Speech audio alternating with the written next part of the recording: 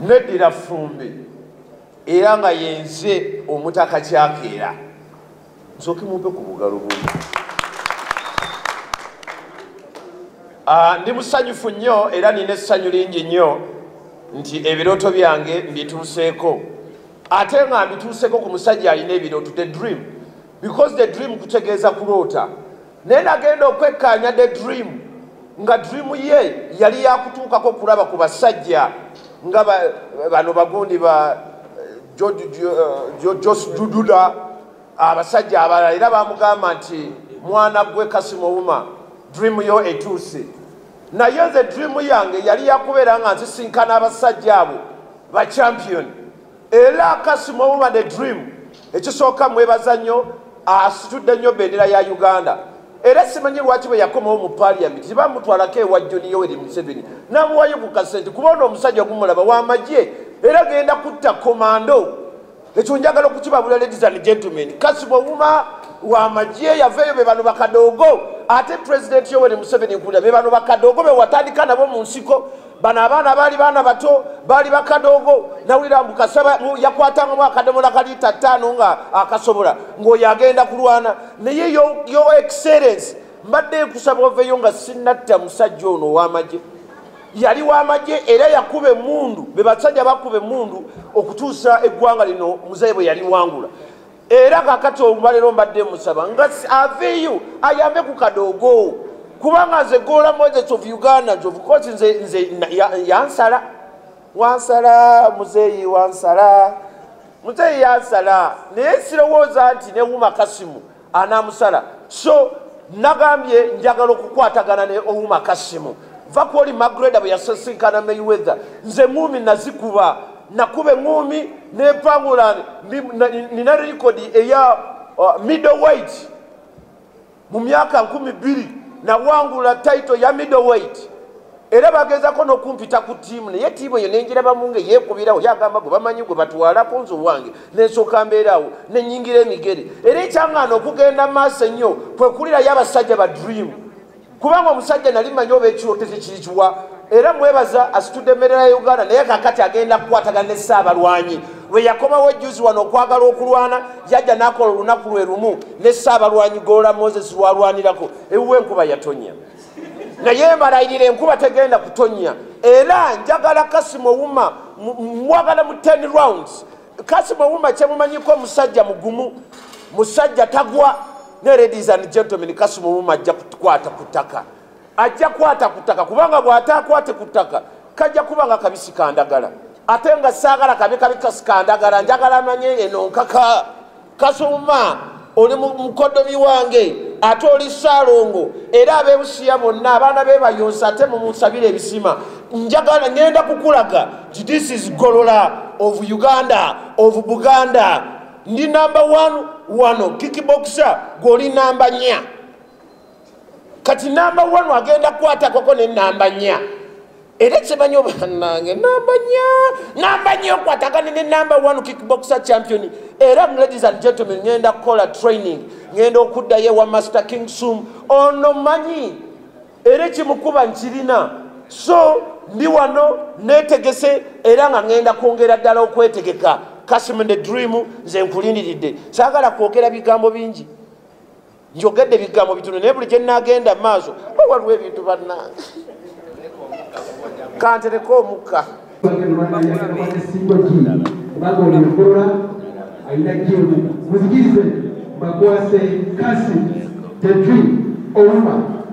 Mwalimu nti Abannayuganda mnasemaje Waganda? Mugamba kimwe n'Abaganda, Abaganda ni mugamba ki?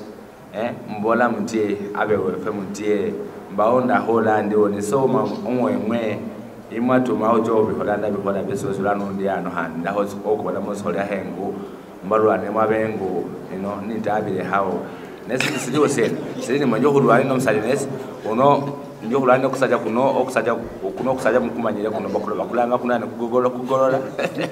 kugolola njo kugolola kwicho manya lano asina mama bingi muno olobese ni musamya njo bada samulu samya musima nyabulu samya musamya namanyira kuba wasabu abana bebu yosi muliyo andi okuwulira bakula malombe ewe eyo natwala yo nenkoko Negwe simanyi bali otuteyo n'enkoko simanyi na kumanya musajja ono bannange. Mumubola awulere sena malome.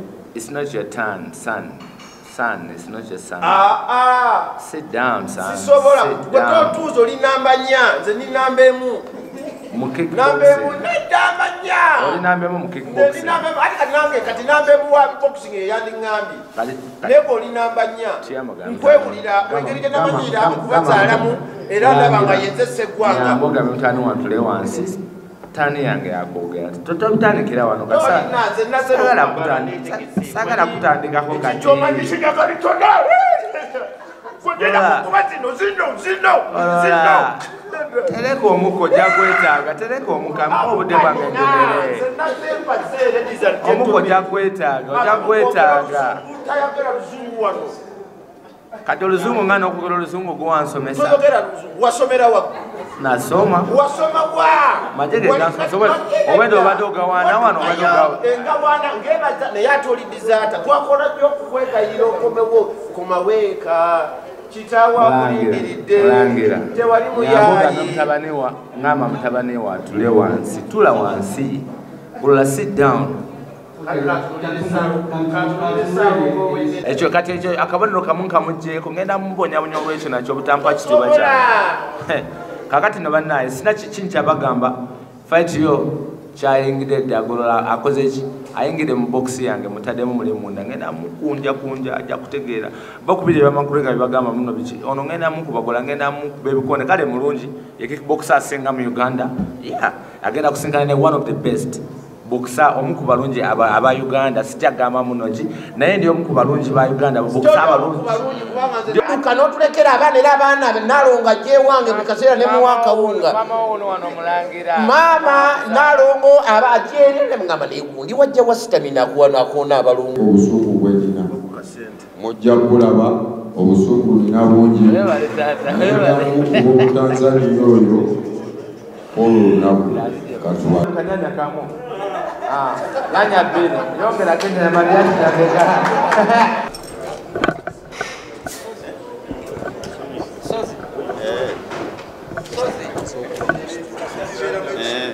I stand in front of you. Salomo Edigobia, Sokuwa Murajaga, Saja Maragira, and Galia Mwana Wangima Mori. Mwana Wangedian, Gasura. Njagala okuddamu okutegeeza eggwanga lyonna olwaleero luno nga bwe mulaba tuyimiridde wano mu maaso gammwe n'abatulabira ku mukutu gwenna nti tusazeewo officially nga ne Uganda Professional Boxing Commission weeri okulonkinga fight eno wakati wa Golola Moses of Uganda and Kassim Ouma the Dream. Nze kyenjagala okubakakasa nti nze ngenda kukubagana n'omusajja ono ngenda kukubagana ye paka lasti era twongera okusaba obuwagizi bwammwe bwonna okujja okutuwagira olulwana tuli wano tuli mu kulutongoza ffe tetwagenda kudda mabega tukyagenda mu maaso ddala era ngenda kukola training ntiimu yange eri very strong tukowoola mpulidde wano Saalongo ayiseeko ku tiimu MK omusajja ono mbagamba musajja wa majje twetaaga tumukube akitegeere ntukoola tiimu yonna ate ne principal Kyagulanyi tusaba oguleyo ku tiketi principal Kyagulanyi oli musajja wa Ouma nnyo naye twagala ku luno obeerewo olabe nga nange abo abalemerako be bafunamu era abo ababiroberamu nze Rasapowa I am the number one more respect step by step yekwasaganyiza fight eno Saalongo Edigombia era hanangs lekankumeawo kugenda kikuba ti South Simple baza ayagala oba ayagala zino zosodokisi Golola anti kickboxing fatanite yonna evuddeyo nti tugenda kumegga omusajja omwana oba wabayozi oli mwana w'abaani era abasajja bano bonna tugenda kubanga tukola training fate bakickboxer gye tukola eba ya waggulu nnyo ono akolako bitundu byakyama byokka naye ffe tukola from the stigma up to the answer ngenda kukola sparring ba number 1 bonna bali wano ba Uganda ba middleweight ba champion bonna bagenda kunkomaga nterere ndyoke nkwatagane n'omusajja ono yajja okukitegeera nze mbakubuulira anti bagamba muno bampadde fight ekikulu nze ndi happy I'm just happy to fight abana Uganda kyekikulu ennyo sibalwaniranga muko temulaba nga bwe ngusuula kirungi nnyo oba kibi nnyo ngenda kulwana ne champion wa kickboxing nambe mu kickboxer naye nange ndi one of the best Uganda mwasalawo so ngenda kujambalagako ku bwerere nga bwagambye bayala nkubeza southpaw bazaki naye nze ndi mubi kyali wange nze ndi mubi naye tugenda lwana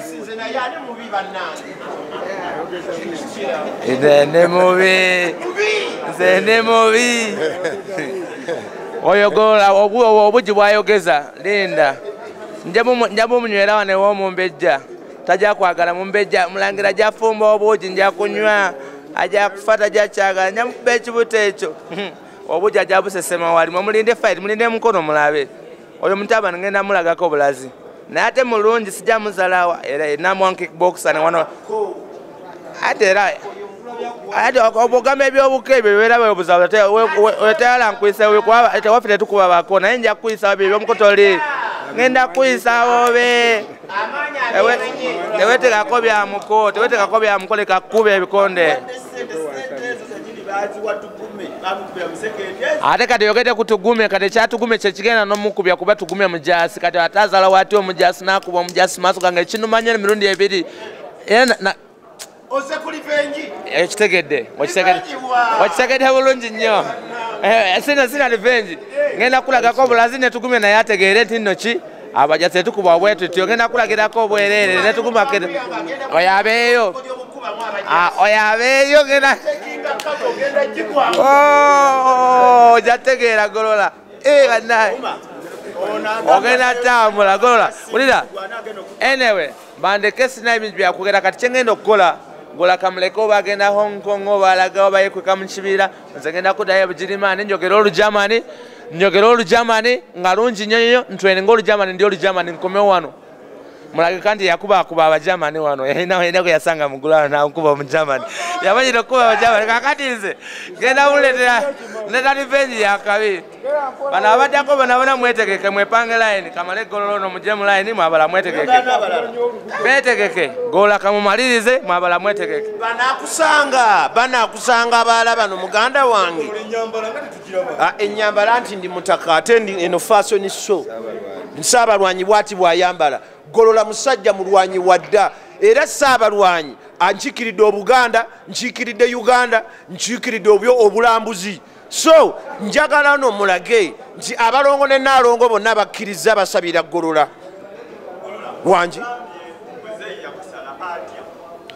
muzeyi yansala ate muzeyi nze siina kye nali mufunyeeko bwe nagenda okumumiitinga talina ke yayampadde yaŋŋamba ekisuubizo yatusuubiza tatuwangako kintu kyonna era omuntu eyali akusuubiza n'atakuwa oyo aba yakusala naye mbadde saagala omulembe guno gugweko gwa muzeeyi ng'atusaze fenna atiisi aveeyo addukirire kadogo we bakadogo abo be bakuba emmundu abo teri be bayimbanga buli obuyimba sebutoka peeka masuliita abaana ba muzeeyi bali boodi naye bano baliyala nze abawagizi bagenda kumpa ssente era nze muzeeyi tompa ssente kubanga olabaza ne maluli ate nakifuna luno naye vaayo ate osooka otuddukiriremukko luutu tuyita mwenna bannabyabufuzi mujje mubeere mu lulwana twagala okulaba Bobi ng'atudde wali ne MK ng'atudde wali tulyoke tulabe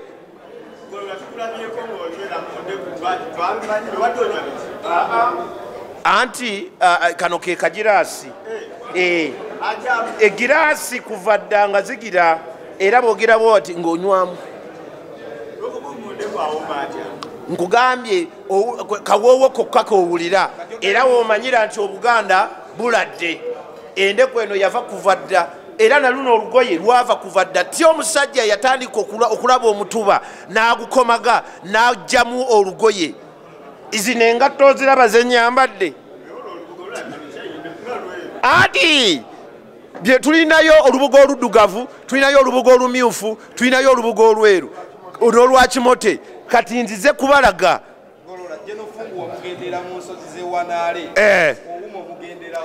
Ouma ye ngenda kumugendera mu kabira, ngenda kufuna akabira ate nga nina bajjonofungu bonna ngenda genda traininga wano na wali nyingire wano nezira wali ngenda kutoka trainingire mu gym za wano zonna nga buli we ngenda nkola sparring ngenda nkola atya wano mu Uganda fe tulina abaana ba number 1 ba boxer ngenda kubeera nga nkola nabo middleweight ye chachizo okubeera ba champion ab'amaanyi ngenda kukola buli wamu kugambe ne wanalongo we nja kukolerayo tuyimbire mu temper tugende hot temper 1 2 3 4 Golola Moses you tempering a hot temper.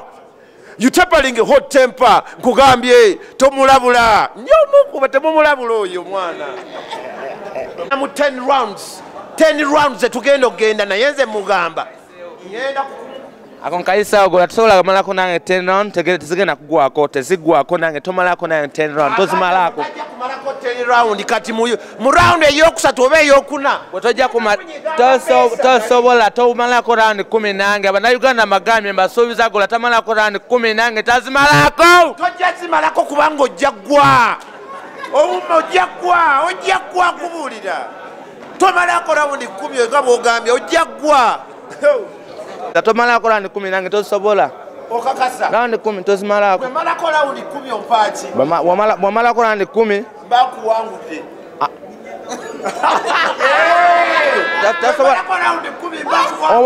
oba mpangudde nkiwadde tozimalako 10 muwanikeko ku mukono nga tetunava wona ayinza obutagufuna wali eri tamalako round 10 tazimalako Ouma mba muwangudde ati bakunange saagala ozimaleko kintu kyova olaba sigenda kukirira zimalako tozimalako we nze Ouma tolekanira abantu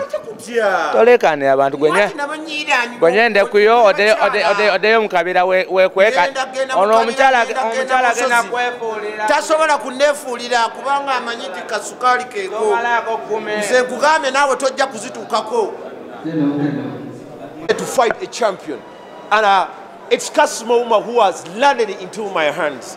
I'm telling Kassim Ouma the dream. I am a champion. I was a boxer before and I'm a boxer still right now. He has accepted the fight. He's gonna fight. And he said that I cannot finish up the 10 rounds. But I'm promising Kassim Ouma I can finish up the 10 rounds. And I didn't want to finish up the 10 rounds because my aim was to knock him down. I'm going to gather all my energy, my strength, and I hit him. I don't think that Ouma Kassim is the one of the fighters who are in the pound-to-pound punches. No, but he's a good contender. He's a good boxer. You know, being a good boxer can't tell you that you can be a champion. That's why he has never become a champion. He was a good contender. You know, a good sparring partner. That's why he wasn't able to become a world champion. And when he got a chance of getting a title, it didn't even spend 6 months. The Mexican came and hit him like nothing.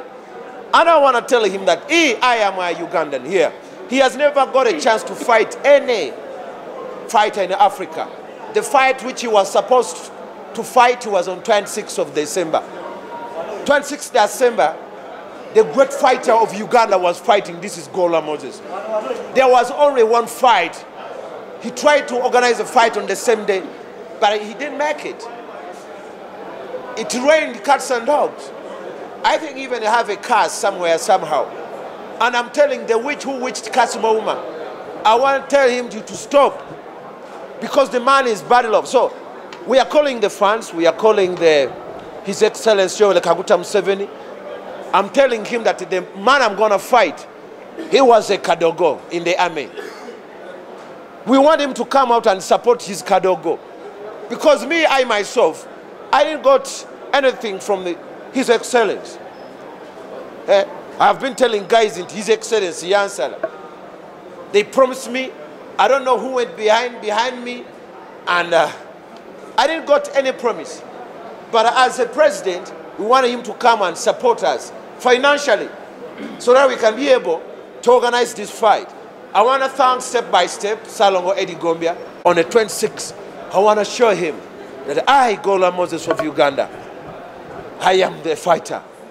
I am the greatest. Yes.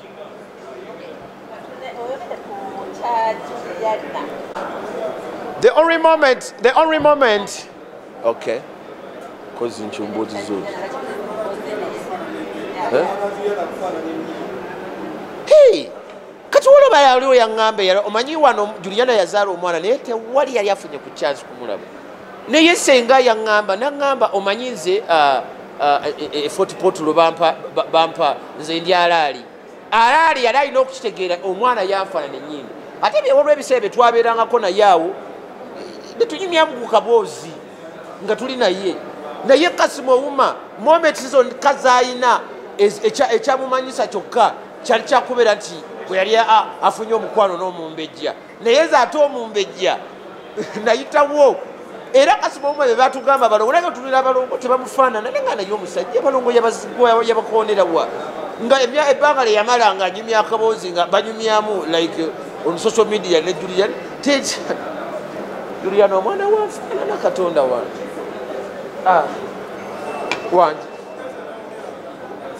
mbadde nkubiriza ne mugamba Kassim Ouma wandigenzeeko eri his excellence the general kubanga mwe be yatandika nabo mwe bakadoga abakuba emundu naye ffe twagezaako okutuuka omukulembeze era nze abantu bakati nze natandika okukola emirimu natandika okukola ki okuluka ebikapu omulimu gw'ebikapu gwaffe gwa jjajjange Aloni Luboyera Kisitulumbuye yali muki yali mu lusi wa bikapu era yali mugagga nnyo so guno omulimu gwa mutwe era oluusi bwe wataasomanga bulungi abaga bagenda oyigeyo omulimu gw'omutwe era nze bwe nasomeranga ejjinja Kaloli Girls buli Friday twalinga tulina art and craft nga tugenda tukola ebyemikono so ffe twabeera mu kuluka mikeeka twabeeranga kuluka buwempe era kakati abantu ngenda kubatandika obbagamba batandika okufuna kuki ate aba n'ekikapu aba ne ssente